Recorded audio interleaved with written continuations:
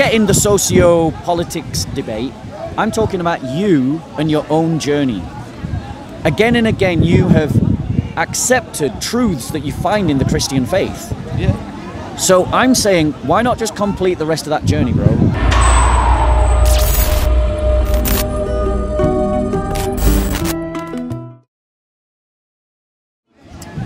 How are we doing? Long time no see. Where have you been? I heard you got run out of the park.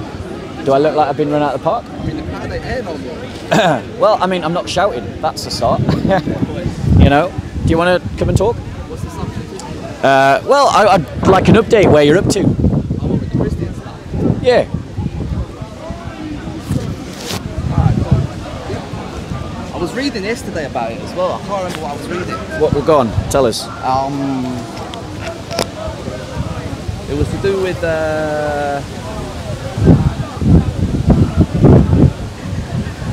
well, I don't remember. But why don't you give me some of the selling points on Christianity?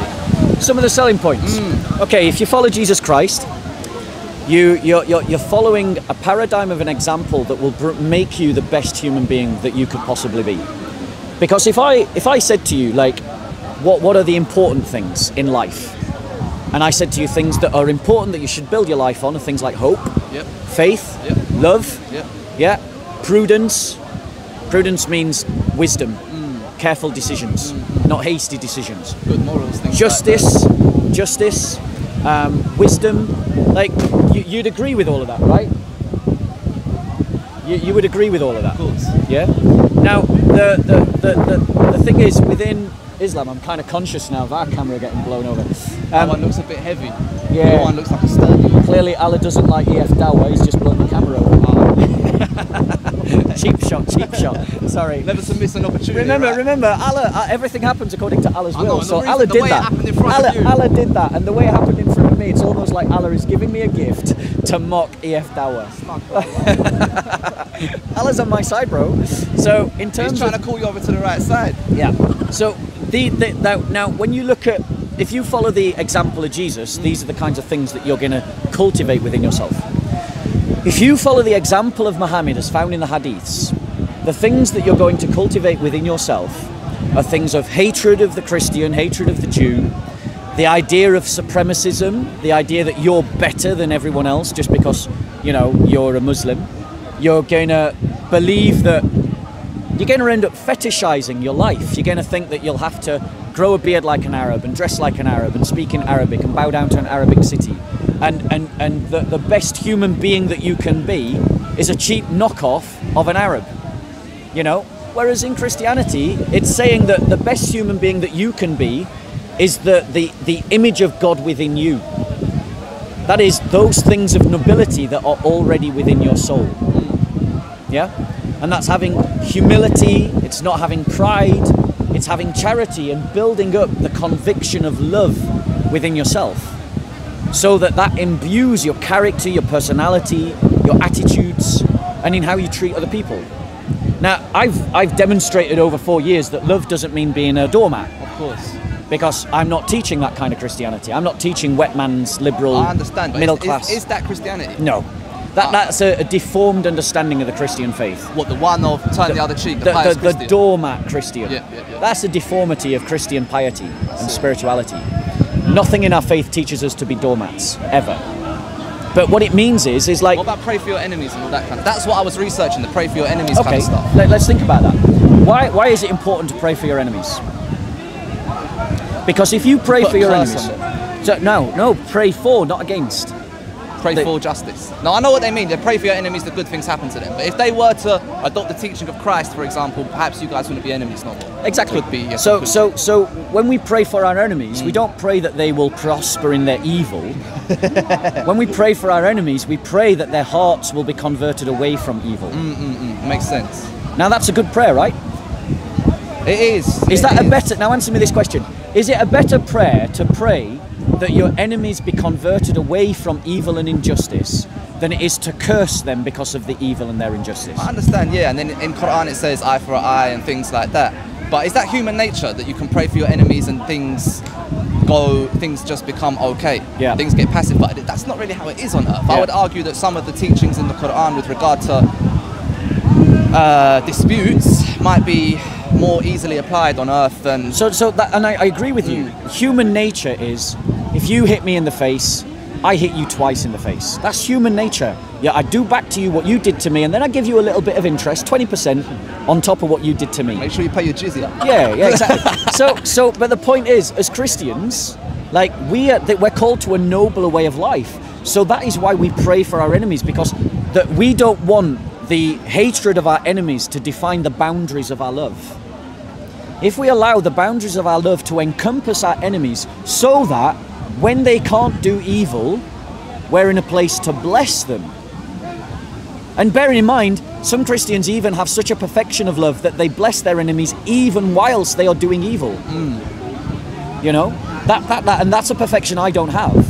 But this is a much more nobler. It calls us to a greater, higher. It is very noble. And that's the nobility I'm calling you to. I understand, but you see with the Crusaders, that Deuce Volt stuff that you guys talk about, what was their angle? Because that wasn't pray for your enemy. So the Crusaders were trying to liberate Christian lands that had been conquered and occupied by Muslims. Right.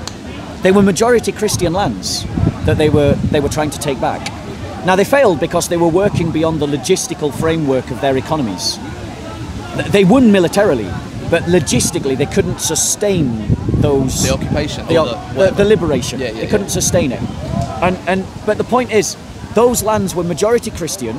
Those lands had been conquered by Muslims. They were Christian before. And those lands were under the occupation of Islam. So the Crusades were totally justified.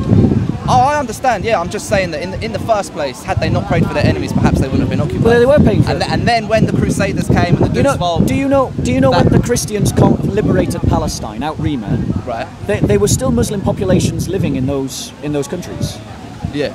It wasn't that we just excluded all the Muslims. There were Muslims living under the command and rule of the Crusader kingdoms. But the thing is, they had their power taken away from them. And it's the same in Islamic Spain.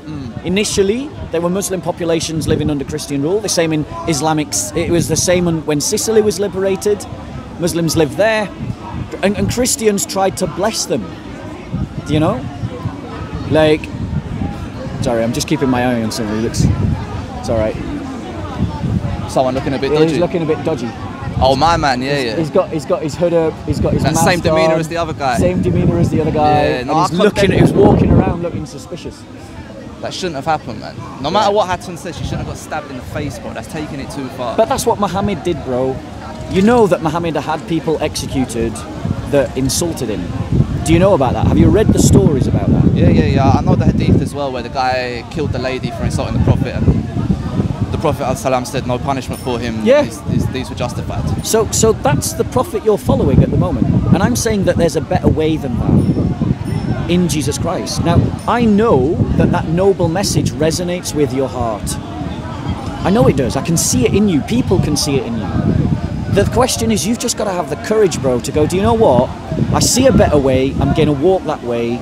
Damn the consequences. I don't care what people think of me. I don't care what people do to me. They got on with their lives. I'm going to pursue my life. I think this way is more noble. This is the way I'm going to go. So do it, bro. Stop holding yourself back. It's not a case of holding back. I love Christians. I've got a lot of love for Christian people. Yeah. Every Christians I've met, most of them have been really polite and friendly. A lot of Christian people have told me that they're praying for me, which I appreciate a lot. And there'll be people watching this that'll be praying for you. It's appreciated, most definitely. It's Tell me, do you see in the things that I've said about the selling points of Christianity? Do you see nobility and goodness and things that you want to follow? Absolutely, yeah. Christianity. The same with the other two religions as well. It's definitely got the potential to make you a better person. Christianity does definitely have the potential. And do you see Jesus Christ as a person worthy of following him? Worthy of following in the sense that he is a prophet of God, absolutely. So why don't you follow him? I do. No, I'm not talking about the Islamic Jesus, because that ain't the Jesus of the Bible. You and I both know that the teachings that I've just talked about loving and blessing your enemies, because that's the one you've been researching recently, isn't found in Islam. In Islam, you're called to curse your enemies. But we're called to bless our enemies. Now, is it more nobler? Does it make you a more noble person if you bless your enemies or curse them? Of course, but it depends if nobility is the end goal here. Right. And that is a great question. Which is that, I assume, what you Christian guys are looking for. So what the end goal for a Christian is to worship and glorify God by being his image on earth. And God is noble, right? So if God is noble, then we should be noble, because we should reflect his image on earth. So if God is noble, we need to be noble. If God is compassionate, we need to be compassionate. If God is merciful, we need to be merciful. If God is love, then we need to be love. Yeah? We need to be the light of the world that shines in the darkness. We need to be the salt that preserves the earth. Yeah. That's what we're called to be. That's the end goal, to be the image of God on earth, because that's how we glorify God on earth. Now, is that a noble thing? Of course. Right. That's the road I'm calling you to, but Islam doesn't have that teaching. You can't be like Allah, because Allah is not like anything he's created. Yeah. That's kind of the difference there, isn't it? With Islam, you've got a specific set of rules you're supposed to adhere to. So the goal in Islam is submission. As is Christianity. No. To submit to the teachings of Jesus. No. And turn the other cheek on that. Submission, doing the commandments of our Lord, is the way of changing our character into the image of God. Yeah. When Christ gives a bunch of his Sermon on the Mount, for instance, that which you've read about blessing your enemies. Of course. That's him discipling us on how we can be the image of God on earth. Because if you can expand the boundaries of your love so that they encompass even those that hate you, then you have taken the higher road. You have become the image of God. You have become nobler, because God, think about it, we are the unworthy creatures of God. We are the unworthy things that God has made, but God deigns to interact with us because his love is boundless. I see what you mean about taking the higher road and stuff, but human nature would suggest that the one that isn't slightly hostile in those kind of situations would become a victim. Right. So the higher road and nobility is all well and good, but no one wants to be victimised. Right, but have you ever seen me be victimised in this park? No, but I would argue you're not really following the hadiths of Jesus. Right, but I would like you to show where I'm not following the teachings of Jesus. With regard to your aggressive demeanour, but Jesus would not do. You know that band that Christians wear, WWJD? Right, you say Jesus wouldn't do it. Ah. Right, will you hold that microphone a second? I trust you. I don't think, no, you're going to hold it up. Oh, go on. You say Jesus wouldn't do anything aggressive. Yeah. What, are you going to show me the one where he started slapping people? Right. Well, I just want to show you that you've got the wrong image of Jesus. Go on. Because Jesus isn't no walkover, bro. Right? In the Gospel of John, chapter 2, verse 13, and the Passover of the Jews was near, and Jesus went up to Jerusalem, and he found in the temple those who were selling oxen and sheep and doves and money changers and seated at their table. So that's a courtyard like this, right? And he made a scourge of cords, that's a whip. Now, does a person who's a gentle Jesus pacifist make a weapon? Yep, agreed. Right? And drove them all out of the temple. That's the temple court. That's not a little space. It's probably about the same size as Speaker's Court. I see what you mean. And he drove them all out. One could argue that Bob the Builder is trying to drive Islamists out of the park. Same as the Sermon on the Mount. Akin to that. Don't do me a disservice. Disservice? Don't do me a disservice. That was a compliment. I want to see Islamists driven out of the world. Understood. I'll be happy when there are no Islamists in Mecca and the Kaaba is a cathedral. Like, I think that you can't just destroy the religion, though, Bob. Man. Oh, no, I'm not. Jesus would argue that we live in harmony with one another. Well, show me. What's Jesus' stance with regard to? Show me where Jesus says let's live in harmony. That's what I'm trying to understand. Actually, what's Jesus' stance with regard to other belief systems and cultures? Jesus says that I am the way, the truth, and the life, and no one comes to the Father but through me. Jesus also says that those who are not with me are against me, and those who do not bring in with me scatter abroad. Jesus says that I have not come to bring peace but a sword, to turn father against son, to turn daughter against mother, to turn brother against brother and sister against sister. Because he who chooses family is more than me is not worthy of me. Jesus says that if you don't start with him, you haven't started with the truth. You're not building your life on the hack. You're not building your life on truth. And if you're not building your life on truth, peace be with you, bro. Peace be with you, bro. Have you noticed Steve Barnes is around? I want to talk to him, but grab JC. Grab JC. Oh, sorry, No, yeah, it's all right. Yeah, I want to talk to him. Please, can you deliver a quick message to PC Barnes, asking him not to leave before I get to say hello? And also, Steve is doing a bit of a leaving thing. If you can make it over there. I'm right in the middle of a. That's fine. Sorry. I will tell you. I'll pass him back to you. If you see JC, tell him to come and grab the camera. So my point, Christ says that he is the beginning of truth. And he's uncompromising on this. You've got to start with him. You've got to start by being his disciple. And if you're not starting there, you're heading in the wrong direction. If you're not moving towards Jesus, you're moving into hell. Right. So he isn't about one of these lovey-dovey. He's not like the Church of England vicars that you see on TV that say, oh, all religions lead to God and we should all celebrate our diversity. Christ is, you build on him or you're building on nothing. You're building on quicksand if you don't build on him. Right. So with Christianity, we've kind of got a ticket for unlimited sin there. Because we're born in sin regardless. I can do a bag of sins and then accept Christ and I'm good. Now, there you go. Again, hold that. Go on. Hold that, because I'm going to show you you're wrong again. Now, I understand where that argument's coming from. That's a normal Islamic argument. Oh, really? Yes. I thought it was a logical conclusion. Come on, bro. We both know that is something that's said amongst Muslims.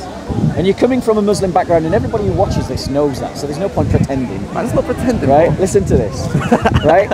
In Romans chapter 6, this is the Apostle Paul writing, and he's just talking about Christ's work on the cross and how it saves us. Right? He's just talking about that. Listen, and he's doing that in chapter 5. And in chapter 6 of Romans, listen to what he says. What shall we say then? Are we to continue in sin so that grace may increase? May it never be. How shall we who died to sin still live in it? Or do you not know that all of us who have been baptized into Christ Jesus have been baptized into his death? Therefore, we have been buried with him through baptism into death, so that as Christ was raised from the dead through the glory of the Father, so we too might walk in the newness of life. So there's no free ticket to sin in Christianity. We're told that when you become a Christian, you have to fight sin. At baptism, we say, I'm going to take this from you. Go on. At baptism, we say, you know, we make a promise to fight against sin, the devil, and the world. Which means that there's no free ticket to sin. That's just another Islamic trope. But before the baptism, everything that was done is wiped. The slate's wiped clean. Yeah, right? your slate is wiped born clean. in sin regardless, according to the Christians. Now, being born in sin is, again, a bit of a misunderstood thing amongst Muslims. Being born in sin doesn't mean that you're born a sinner. Right. Being born in sin means that you're born with that tendency to sin. Is it not because of Eve biting the apple? And now we're all classed as sinners and born in sin unless we accept Jesus. That's called the original sin. That was the picture metaphor. That was the picture metaphor used in Genesis. But yes, it's this idea that our human nature is corrupted, and because of that corrupt human nature, we have a tendency towards sin. Yeah. I would agree with that. And that's what the Bible teaches. Islam doesn't teach that. Now, you agree with Christianity more than you agree with Islam, because Islam teaches that you're born a blank slate, you're born in Islam, you're born in submission to Allah, and then the society corrupts you. Christianity teaches that you have the seed of corruption in your heart at your birth, and that's why you corrupt your society. The epigenetics would argue that the Islamic stance might be more towards the truth. If you put someone in an environment with corruption, it could awaken certain parts of their DNA that makes them corrupt. That doesn't answer why the society was corrupt in the first place.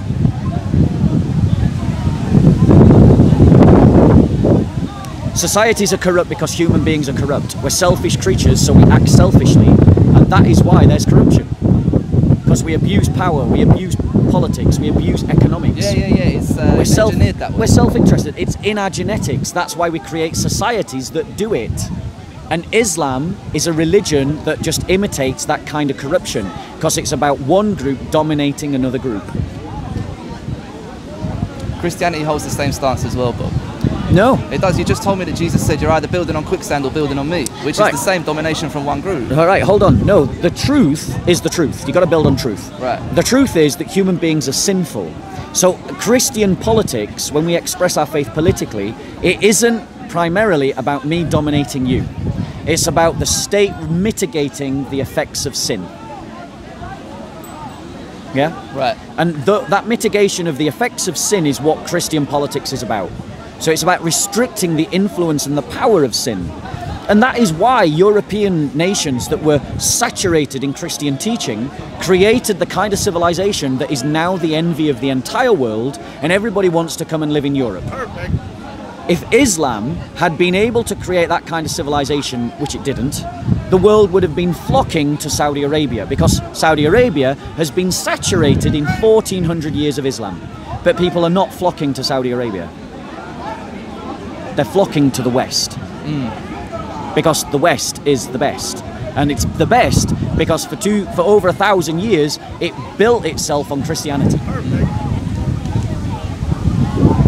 Now, forgetting the socio-politics debate, I'm talking about you and your own journey. Again and again, you have accepted truths that you find in the Christian faith. Yeah. So I'm saying, why not just complete the rest of that journey, bro? There's plenty of things within the Christian faith that one could agree with without necessarily subscribing to the ideology. If that makes sense. So the fundamental question... Other people would, like, they'd hear what you say and they'd dispute it, even though deep down they think, well, yeah, it does make sense, but I can't let go of this egotistical battle where I concede my position. You get it? I agree with certain things. Like, it makes a lot of logical sense. I'm not. I would hope that you would agree with me that I'm not that person. You don't come across like that. When you say stuff that makes sense, I agree with it. Yeah. But it just doesn't necessarily mean I can become a follower of Mr. Jesus. Well, is that the fundamental question that you need to ask yourself is this? Yeah. Who is Jesus Christ? If he is the Messiah that is promised in the Old Testament, if you understood the concept of Messiah, you'd see why I point this argument out all the time. If you understood, and I encourage you to research it, understand what the Messiah is that is promised in Judaism.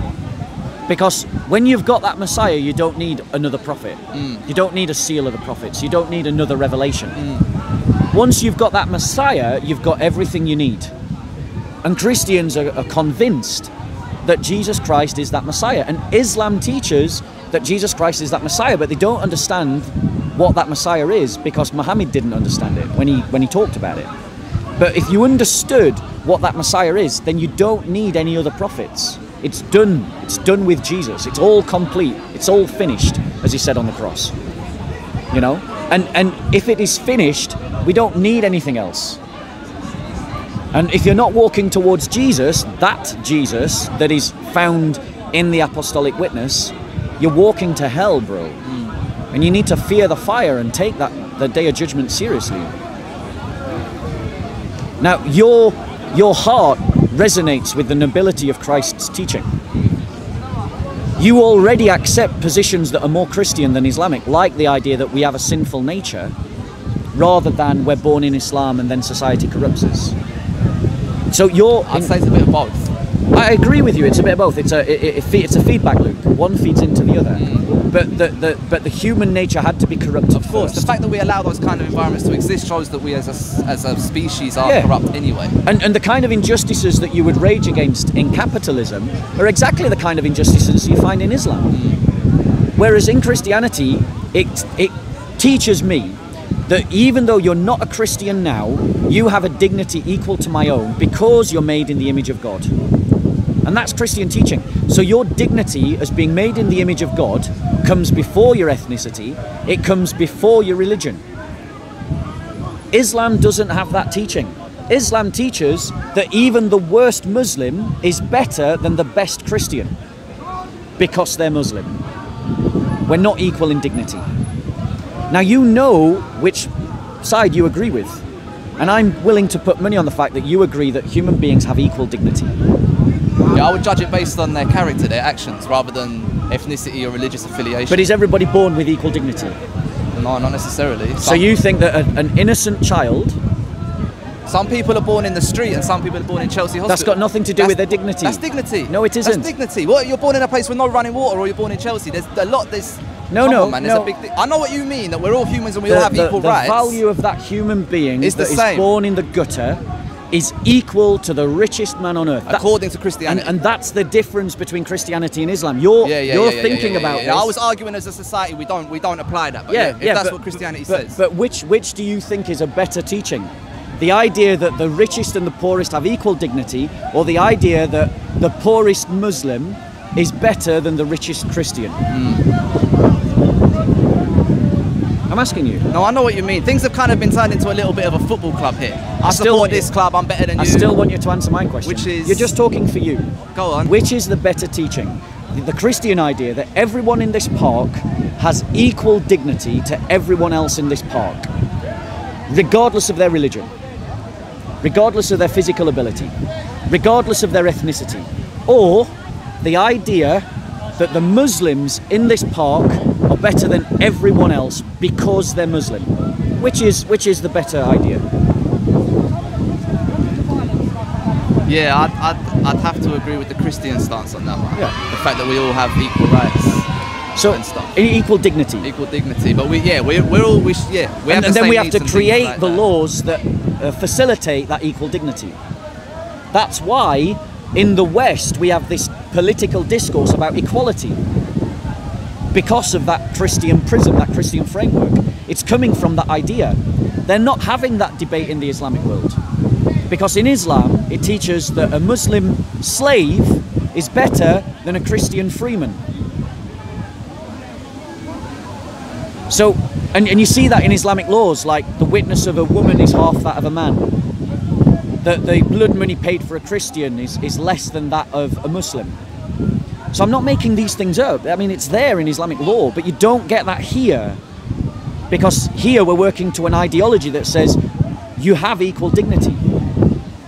It's been deformed in terms of talking about the humanitarian ethic and human rights. But that's where it's coming from. Its base is this idea of equal dignity because of the imatio Deo, the image of God. Now you agree with the Christian worldview again. So again and again, your conscience, your heart is telling you that Christian teaching is better than Islamic teaching. So I'm just inviting you to complete the journey, bro, and to follow Jesus Christ, who you're already recognizing as being a better teacher to you than Muhammad. I see where you're coming from. In terms of eternal salvation and making it into heaven, however, if, as we believe, Islam is the final message, one would have to follow that in order to get into heaven, and therefore they could be deemed better because they're following the correct path. That could be the Islamic stance on it. I would argue that's probably what they're saying. No, that's not what they're saying, and it's not what they do. Well, if you're following the truth, that obviously puts you in a better position than someone who No, Muslims actually believe that Christians and Jews are worth less than a Muslim. And they Jews show that. believe that as well? Sure, I'm not a Jew. No, I know. Just highlighting a comparison. So no. The Goyim. The Jews have not got the full testament. They haven't got the new covenant. The problem with their religion is that God wanted to demonstrate to the world his power and authority by preserving essentially a bunch of savage slaves all the way through history, and he's done that as a testament. Other nations have gone through the same thing that the Jews have gone through, and they've died. So the thing that I am trying to get you to see is that the Jewish faith is incomplete in the way that it thinks about things. Would they agree with that sentiment, the Jewish people? The Jews believe that the Messiah is still to come. And when the Messiah comes, even the Goyim will have salvation. They just don't believe that Christ Jesus is the Messiah. Right. But we do believe that Christ Jesus is the Messiah. So that's not even a debate for us. So my point to you is that if you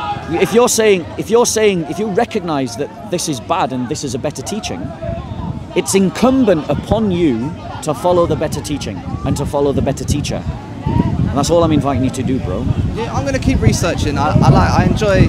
Are you ready to take that next step now? No, sir. What's stopping you? I have to do more research. Are you worried about the consequences?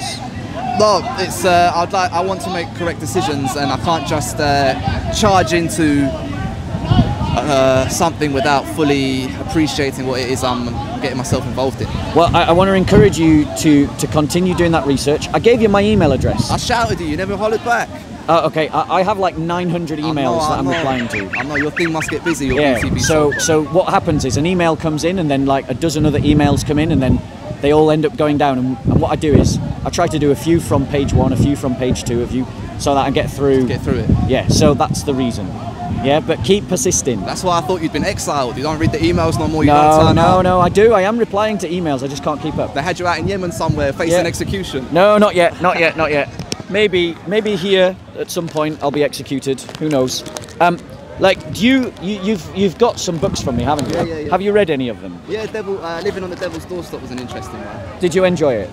It was a bit long-winded, but the concept of it was nice. Going there and helping people in a bit of a nice place. Okay, I want to give you another book, Thank you, sir. because I always give a book to everyone who has a decent conversation with me. Thank you. This is talking about the 7 deadly sins. Would you like it back afterwards? No, this is your gift. I give it to you.